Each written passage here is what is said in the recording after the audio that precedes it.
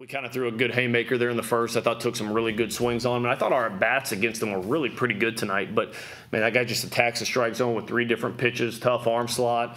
And we put some good swings on him, I thought, kind of the first 4 or 5 innings. But they made plays on defense. And we just put too many guys on for free tonight. I think that's the biggest story. For a dangerous lineup like that, too many times getting to an 0-2 count, and it ended up 3-2 and getting them back in the count with kind of uncompetitive pitches and then kind of getting behind and then making us pay for it, and that's what big boy baseball looks like, So I thought, I don't think that was anything other than a blip in the radar. We've done a pretty good job attacking the zone as a whole this year.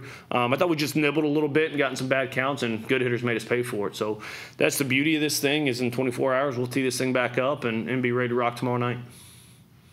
Yeah, Coach, Tennessee's one of the best teams in the SEC. How important is it for y'all to see what you need to work on so early on in conference play? Yeah, it's huge. I mean, I've said this from the jump. The biggest thing I wanted to see is, can we pull ourselves up off the mat? And this group's been really confident in their work. They've been really confident going out there. Our 2 losses leading into tonight were tight games, and one being in extra innings and one kind of being a swing away from taking a lead. And this was the first night we really kind of got put on our backs a little bit and kind of got hammered there. And that's college baseball. I've been a part of a lot of lopsided games and on both sides of the baseball, and the best teams I've ever been a part of, they flush it. They look at, hey, what did we do well? What did we not do well? And take it for what it is, and kind of just strip the game down. We talk a lot about that. Like, I think when you strip it down, you don't give the negative stuff power over you. You just understand, like, hey, this is where we weren't good enough tonight, and against the top 5 team in the country, when you put them in good counts and you don't put them away, that's kind of what happens. So I thought that was the story of the game, to be honest with you. So it'll be good test for us, see how we bounce back off the mat tomorrow and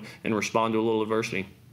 Coach, as you touched on, it was kind of a tale of 2 starts, with Causey really spinning one for Tennessee, and then Ben Hess not necessarily as sharpest. What do you think he's going to be able to do going into next week and beyond, based on the film tonight, to improve for the rest of the slate? Yeah, I thought he actually did a pretty good job of getting ahead of guys. It seemed like we would get ahead, but we just couldn't quite put them away early, and you'd look up and it was 0-2, and then it turns into a 3-ball count. They spoil some stuff, and when you do that, it does a couple things. The hitter gets more comfortable the more pitches he sees, and 2, it just drives that pitch count up. And that's what you look at. I thought, even though we pumped Causey pretty good there in the first, it was efficient. He was attacking. He didn't kind of let that drive him off anything. He just kept executing pitches, and I just thought Heater wasn't able to finish. He had good stuff tonight. I mean, the fastball was good, the breaking balls were good, but once we got ahead, we just weren't able to put guys away quick enough, and I think that drove his pitch count up, which is why he's only able to go 3 2/3 for us, and with the way Causey throws a baseball, we needed to match that tonight, and we just weren't able to. But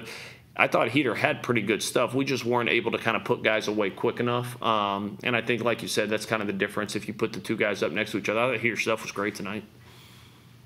Yeah, Coach, what do you say to the team, after the game, to kind of not let this loss get to them to move on in the series? Yeah, I think a little bit of, what I've talked about in here. I think you just strip the game down a little bit. JJ will do that in the pregame meeting tomorrow. We'll do that with the hitters, because there was a lot of good tonight. I thought TJ McCants has kind of scuffled a little bit, I would say, for his standards, at least the last maybe 10 days, and thought he was on time tonight. I thought he took some really good swings tonight. Ian Petrutz took some really good swings tonight. Will Hamner didn't have anything to show for it, but took some really good swings tonight. And so I think that's what you look at. It's like, what did we do really well tonight? And I thought we did a really good job running tough at bats off in those middle innings against a really good arm. They didn't give us anything, and I think the difference in up and through about the 7th inning, I think we had put 8 on for free and they'd put 1, and on top of that, we just weren't able to get Causey out of the game, and that's a tribute to him. It's why he's one of the best arms in the SEC, and he's not going to run you a 99-mile-an-hour fastball up there, but it's an elite changeup. It's tons of strikes out of the fastball, a really good pace, and really efficient. And that's what you need. You need your Friday guy to kind of get deeper into the game, and he did a good job of that tonight. So I think the same stuff I've talked about in there is what I told him out here. We'll strip it down. We'll see what we did well, what we didn't do well. We'll make the adjustments, and that's my challenge. That's what I want to see from this group. Is you guys have heard me say that in here. How are we going to take a punch? And we took a pretty good haymaker tonight, and I expect this group. They're mature. They've been through this. A lot of these guys have been through this before, and it'll be about lining up tomorrow. And that's the beauty of baseball. It's 0-0, and we tow it back up, and still got a chance to win the series. Coach, maybe a different kind of thing tomorrow with Drew Beam going up. And how do you think Greg Frome matches up with him, and what do you want to see your hitters do adjusting to the different style? Yeah. No, and I think you're exactly right. Like, I don't even think I need Greg. I need Greg to be Greg, and I think that's what he's done today. He's been really good. Just he attacks with the heater. He's got 2 different breaking balls. I don't need him to be special, and that's what I talked to our hitters about at practice yesterday. I talked to our whole team about that a little bit yesterday. Is SEC play begins. It's everybody. It's this huge thing. Everybody's talking about all this stuff, but at the end of the day, I mean, it's still baseball. If we throw a lot of strikes, we make routine plays, and we execute offensively, you give yourself a chance to win against anybody. And, Drew Beam, the guy can really pitch. He's done it for a couple of years. He's really good. I just need Greg to go out and be Greg. If Greg's Greg, he gives us a shot, and I think that's the beauty of it is because you were able to get Buchanan to get through a few innings there, and Pierce George, I thought, did some really nice things tonight. Being able to do that means you kind of got some horses ready to go tomorrow. You got him, you got Tife ready to go, you got AD ready to go, you got some weapons that you can send tomorrow. So I just need Greg to go out and be Greg, and I need our hitters to go out and just run good at bats off as consistently as we can. And I thought we did that early. I thought about when they started lengthening it out. I thought the 6th, 7th, 8th, we maybe gave a few at bats away that is a little uncharacteristic that we've got to be a little bit more mature about. Because who knows, in college baseball it's crazy. You tack on 3 or 4 there in the 6th, and all of a sudden it's an 11-6 game, and then Hodo hits a pump, it's 11-7, and you're kind of back in a decent spot right there. So just the consistency of the 27 outs offensively. Like I said, I thought there were some good things we did, just maybe not as consistent there as I wanted to be. You're going to see a lot of guys in conference play that are going to make your batters see them 2 or 3 times. Mm-hmm. And when they have the opportunity to do that tonight, how do you think that helps them when it comes to adjusting their approaches if need be in the future games? Yeah, I think that's big. Just because you're in that situation, right? Like you the more pitches you see, the more comfortable those guys are, especially with a guy like Causey tonight. It's a different slot. It's a really good changeup. You're throwing the changeup to both sides. The arm speed on that changeup's really good.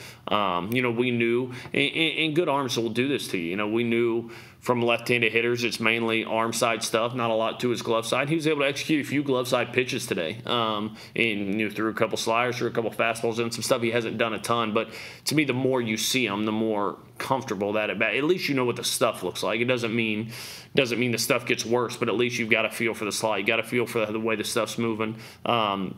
And again, like I thought what Causey did such a good job of tonight, it was 3 pitches, it was all strikes, and it felt like we stepped in an 0-2 count a lot of times. And that's what really good guys do when they attack like that. He kept attacking, and kept kind of sending his stuff. TJ pumped that ball in the first. Ian has a great at bat, runs a 2-strike homer out of there. It would have been easy for him to kind of get back on his heels, and he didn't. He just kept sending us stuff. And that's what we have to do there. It's like, we get punched a little bit. That's fine. Just keep sending our stuff, and I just thought they did a more consistent job at the plate, did a more consistent job on the mound and doing some of that than we did tonight.